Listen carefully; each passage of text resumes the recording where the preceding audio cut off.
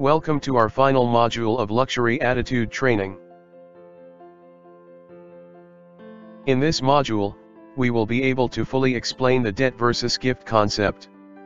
In the first part, we're going to discover how the brand promise becomes the employee's debt vis-a-vis each guest. To satisfy the guest, this debt needs to be repaid and surprised if we want to fully engage our guests. In the second part we will focus on how to surpass this debt, thereby putting ourselves in a gift situation, and we will adopt the right reflex 1 + 1 = 3. What should be your goal as a luxury player? As a luxury player, your everyday goal is to make guests happy. You should always deal in happiness, and feel honored to welcome each guest who walks through the door of our hotel, and you must do it with all your heart and with feeling. Let's understand the mechanisms of gift versus debt concept. Remember that as early on as the first module, we learned that every luxury brand makes a promise to their guests. What is this promise? Were debts that was due by the luxury employee. But is this the only debt that the employee has vis-a-vis his guests? To answer this question, let us now look at the concept of the gift. The greatest gift is without a doubt when our guest give us his presents. These gifts are multifaceted. Let's find out our guest gift to us. First of all, he's the one who came to the brand location. His presence is justified by an important reason. He is willing to invest a considerable sum. Finally, he's giving us his time. How can we not forget it or not take this gift into consideration?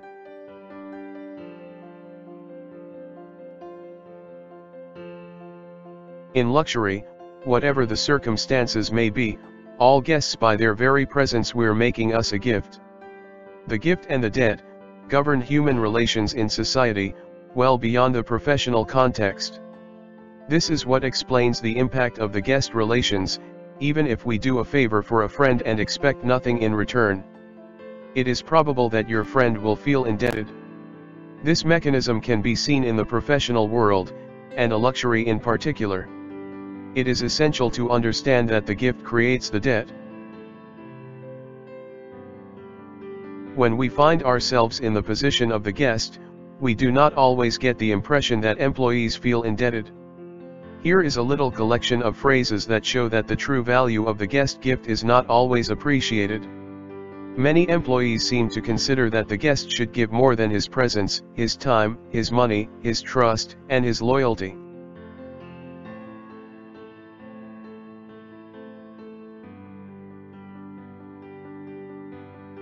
When a guest comes into a restaurant, a boutique, or a hotel, he is making us a gift. This means that the employees are indebted towards him. All the more so because the guest may have already paid for his booking. This is the case with an airline, for example. The simple fact of serving and advising the guest is not enough to be counted as a gift on the part of employee. In this case, they will have simply responded to requirements. Debt and gift will cancel each other out. Nobody knows anything to anyone. Through providing special attention, the employee will then be in a gift situation towards the client. As such, in turn he then places the client in the debt situation. To create the gift situation, the guest's expectations must be surpassed those that correspond to the brand promise.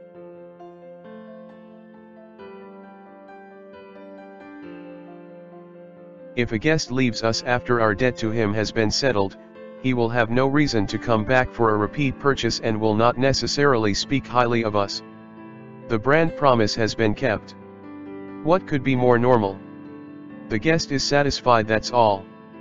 We've done nothing to make it worth it to come back.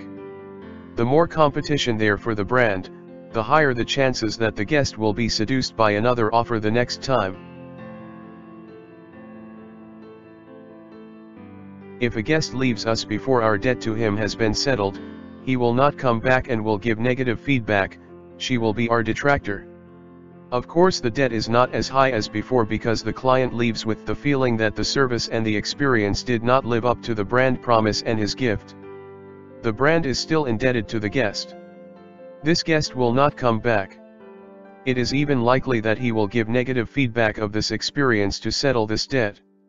For example, a negative opinion complete with explanation posted on TripAdvisor. When a guest leaves us the impression that he has been given a gift, he would have every reason to come back, as well as to share their expressions with others. In addition to giving us his loyalty, he will become a promoter. Not only has the employee kept the brand promise, he's gone further by giving of himself attention, personalization, and initiative. The guest was certainly not expecting this. This puts the guest in the situation of debt because he received more than expected. He will therefore become a loyal guest and will give positive feedback of this experience by posting it or liking it on the social networks. He will be the first ambassador of our brand. In every successful guest relations, the employee's added value should be perceived as a gift by the guest. In other words, our gift creates the debt of the guest. As he feels indebted to us, he will naturally tend to want to repay this debt, by speaking about his experience and giving us his loyalty. He will become our promoter.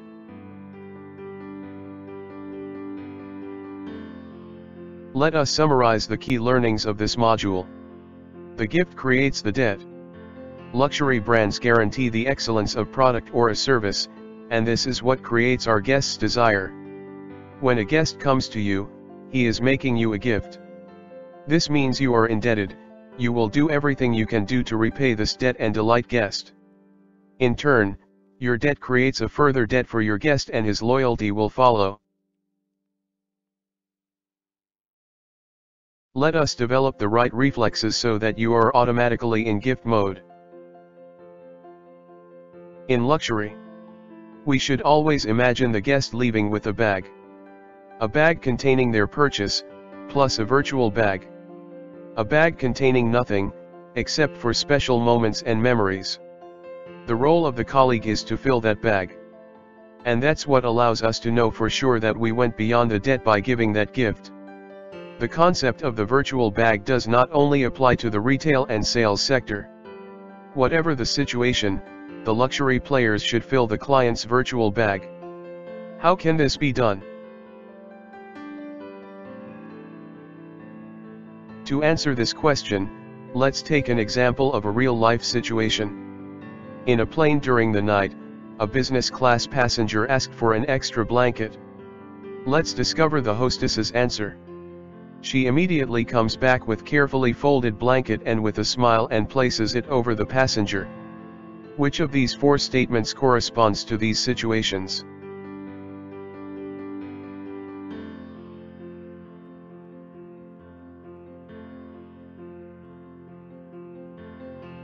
The hostess reacted like most hostesses would. She responded to the client's needs, showing courtesy and efficiency. Her debt was therefore settled, yet she did not bring any added value to her service. She did not go beyond the debt in order to be in gift mode. She failed to leave the emotional souvenir and made no effort to enchant the client. The virtual bag was therefore not filled. What else could the hostess have done?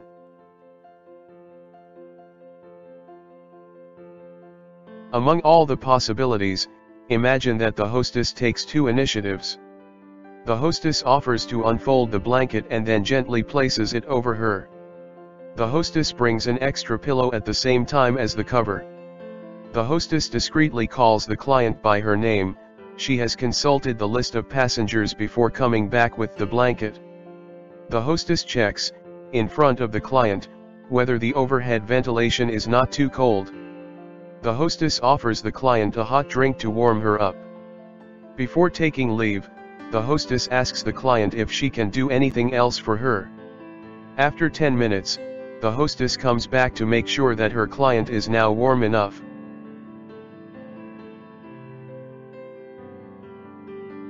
By adding any of those two initiatives, apparently the client is more than satisfied. Not only did the hostess settle her debt, she surpassed it. She was in gift mode and created an exceptional moment that would remain in creating her client's memory. No doubt the client will evoke in this situation to describe the quality of service delivered by this airline. In this case, the client's virtual bag was well truly filled. Using this example, we are going to discover the 1 + 1 = 3 reflex.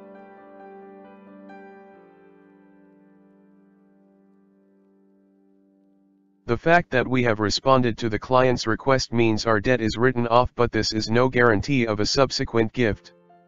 We can mark 1 point. In our example, the hostess responded to the client request to bring her a blanket. She has therefore fulfilled her debt, but has not taken any initiative. She delivers satisfaction into her client but does not use the gift to bring emotional added value to her service. No extra points for her. In the second example, in addition to responding to her request, the hostess makes a gift to the client.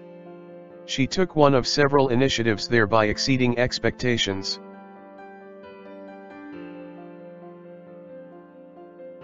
Thanks to her emotional added value, the hostess has gone beyond the threshold in terms of her client's satisfaction.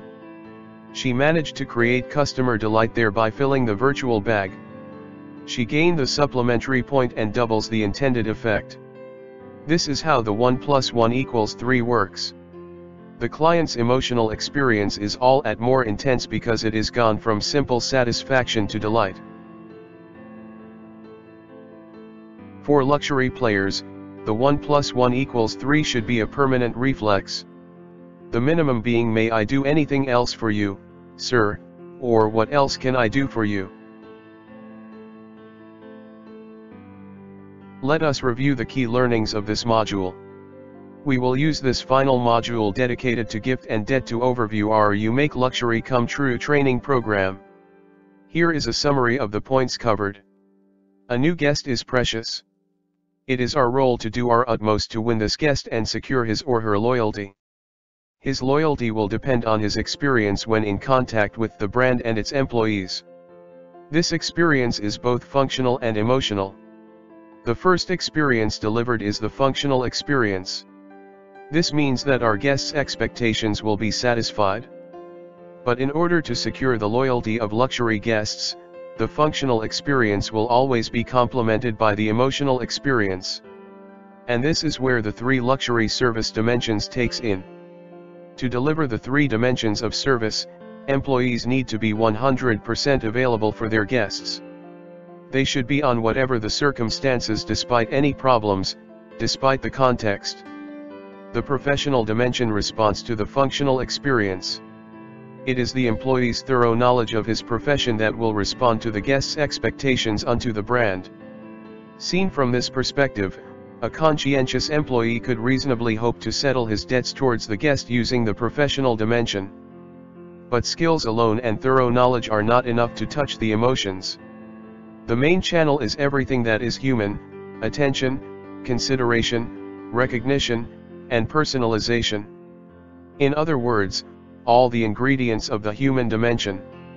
The 5 senses, sight, hearing, smell, touch, taste, will be awakened by the aesthetic dimension. And it is the combination of the human dimension and the aesthetic dimension that creates the guest's emotional experience. Finally, this emotional experience is the employee's real gift. For this, the employee alone is capable of surpassing the debt and creating guest loyalty. All luxury players need to bear this point in mind, day in, day out. This is what clarifies their mission and their responsibilities. It explains why you make luxury come true.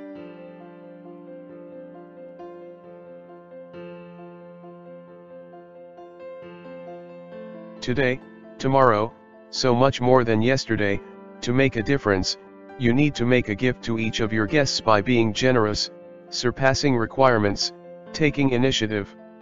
Your gift, or the sum total of what you have to give, is the materialization of your added value.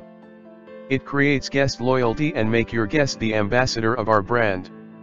Now that you know the full potential of 1 + 1 = 3 to increase your performance vis-a-vis the guest, I encourage you to think about how you can put this into practice.